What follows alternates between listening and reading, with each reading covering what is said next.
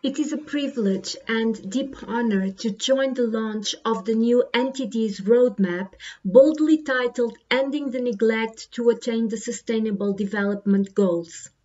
Health as a human right is provided by several international human rights instruments, of which the Universal Declaration on Human Rights stands out for affirming the right to health as inseparable from the right to an adequate standard of living. However, and notwithstanding the fact that human rights are entitled to everyone without any distinction, the fact is that substantive equality is still not accessible to the majority of the world's population, or as the Secretary General Antonio Guterres puts it, and I quote, "Inequality defines our time."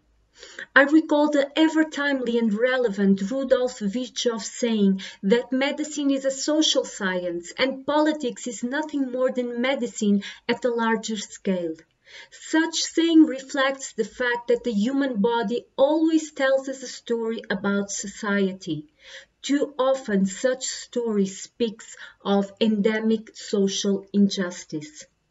That is why I welcome the new NTD's roadmap, its cross-cutting approaches, proposal for change in systems, and reaffirmation of the importance of stronger accountability transpire the spirit of the SDGs, which are nothing less than the collective commitment of our time to leave no one behind.